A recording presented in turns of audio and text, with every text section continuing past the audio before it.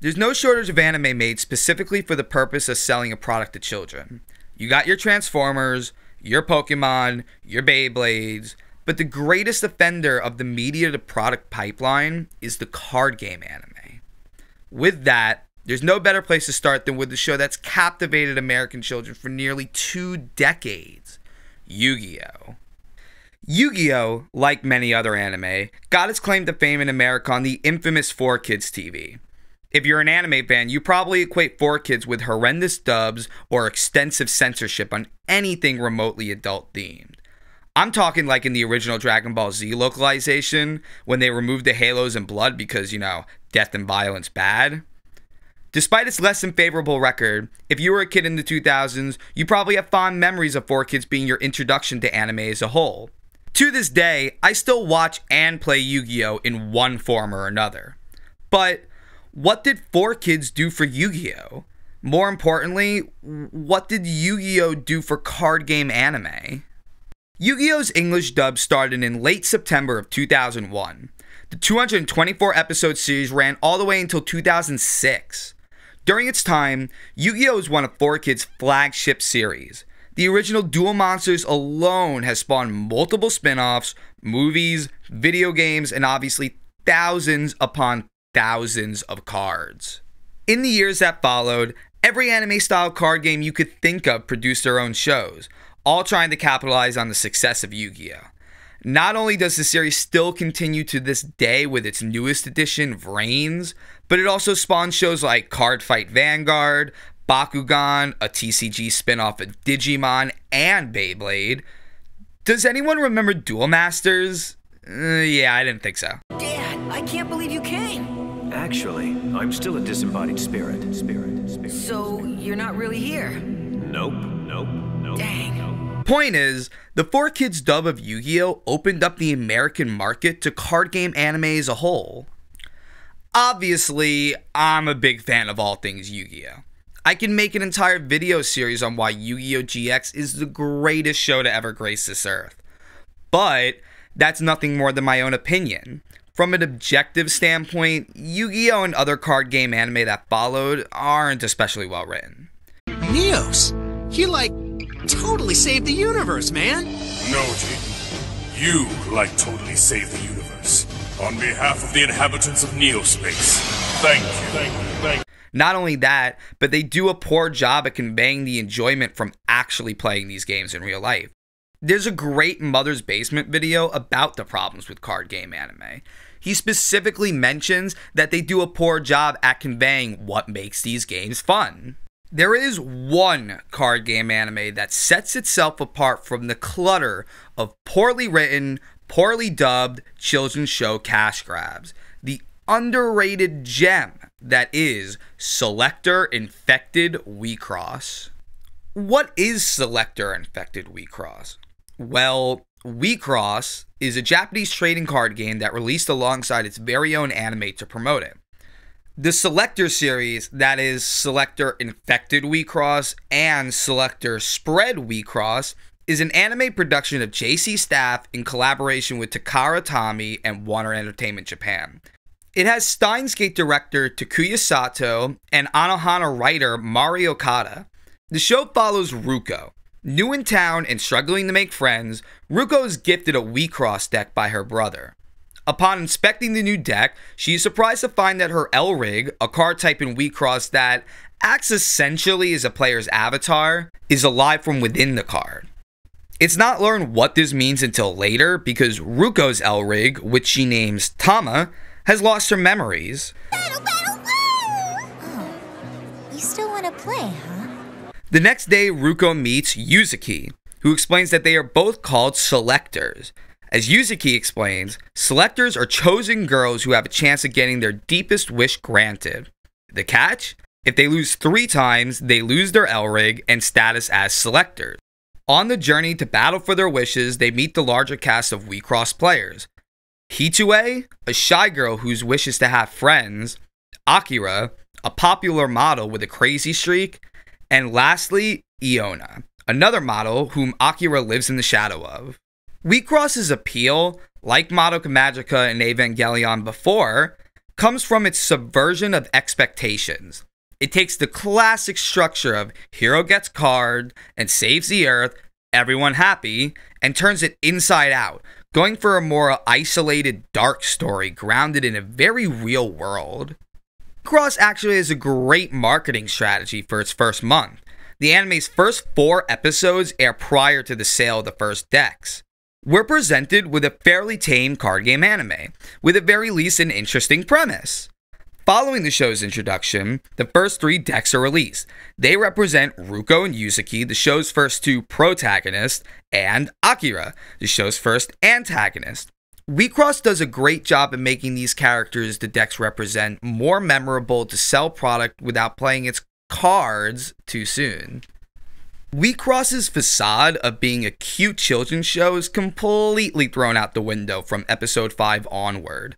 Here, Hitoe is cornered by Iona and forced to battle her. Hitoe loses, and when she's found by Ruko and Yuzuki, she's unable to recognize either of them. It's here that the two learn the truth about selector battles. After 3 losses, a person's selector status is gone. Not only that, but a person's wish is then corrupted. For example, if a person who wishes to become rich loses 3 times, they will be plunged into poverty. On top of this, their memories of being selectors are lost. So in Hitoe's case, her wish is to make friends. Therefore, she loses the friends she has and is unable to make new ones. From here on, WIXOSS's aesthetics take a drastic shift. Dramatic camera angles, epic orchestral music mixed with glitchy dubstep.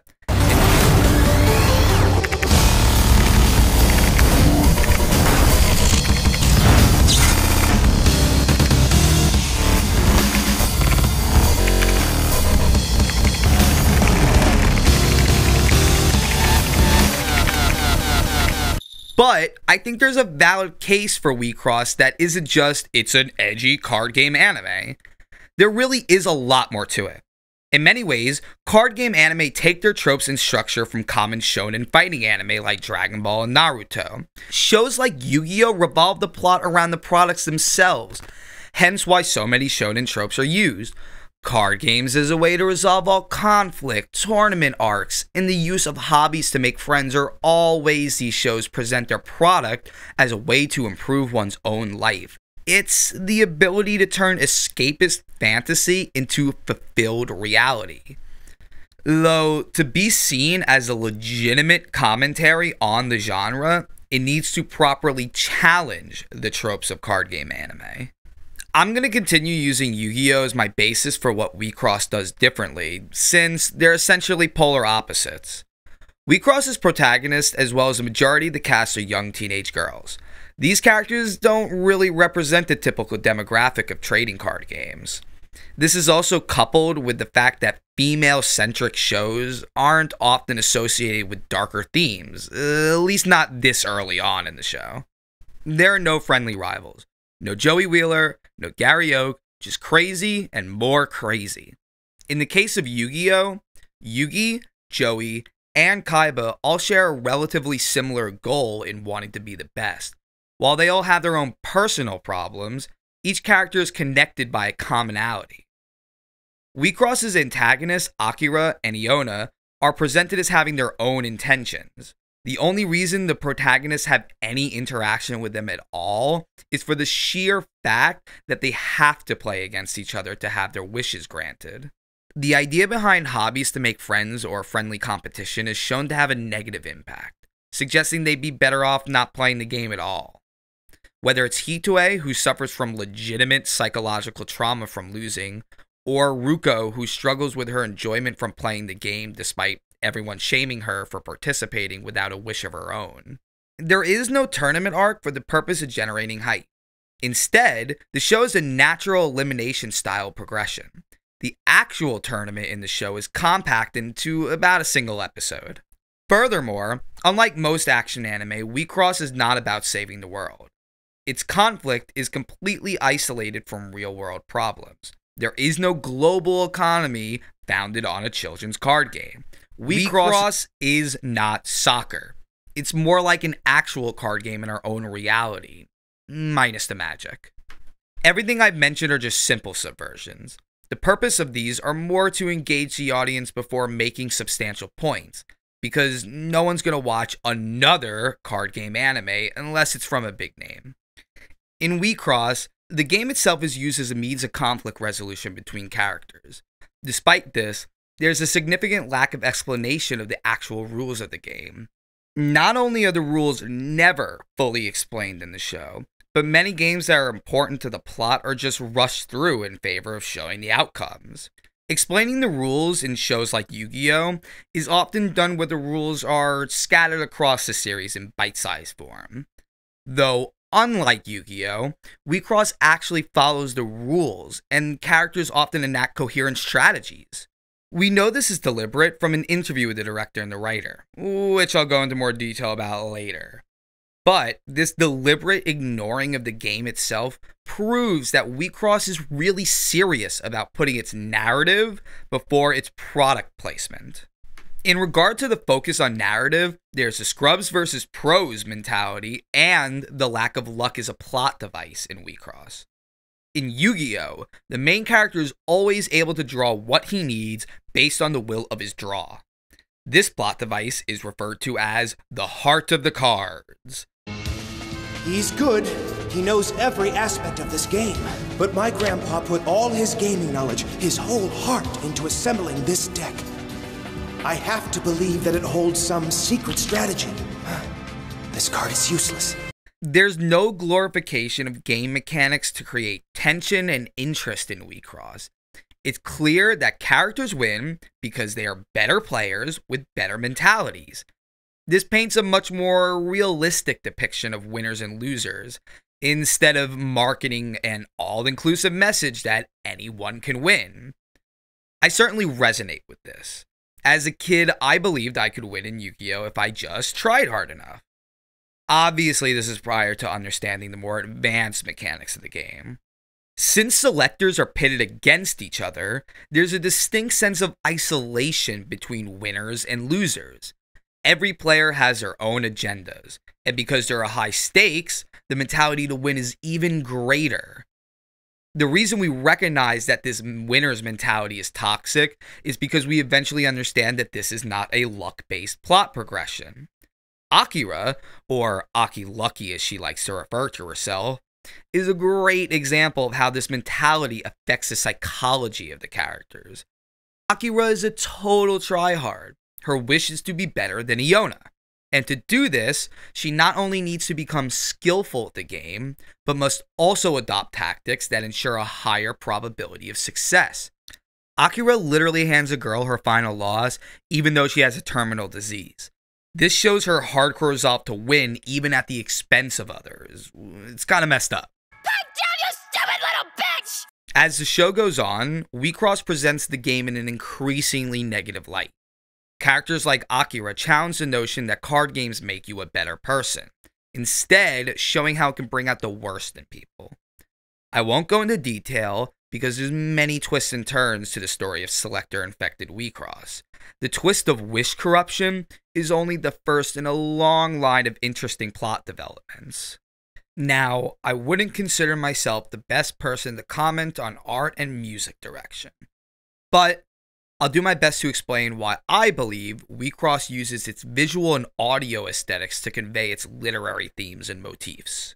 WIXOSS has strong themes of isolation and alienation throughout its story. For example, there's Ruko, who's abandoned by her mother and placed into the care of her grandmother. These themes are represented in its art direction.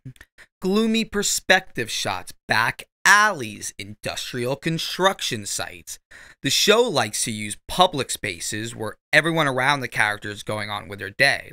WIXOSS also uses perspective shots of tall buildings next to small characters to represent insignificance. This is a harsh departure from the vibrant and neon settings of shows like Yu-Gi-Oh! All of the human characters in WIXOSS have natural hair colors. No cute cat girls with pink hair, just normal girls playing with magical cards. It's why Ruko feels this sense of self-importance. She herself is average, but in the world of WIXOSS, she can be a hero. Unfortunately, Ruko learns that she cannot just save the world however she wants, and often she's just used to fulfill the plans of others. As for the music, it's, well, interesting to say the least.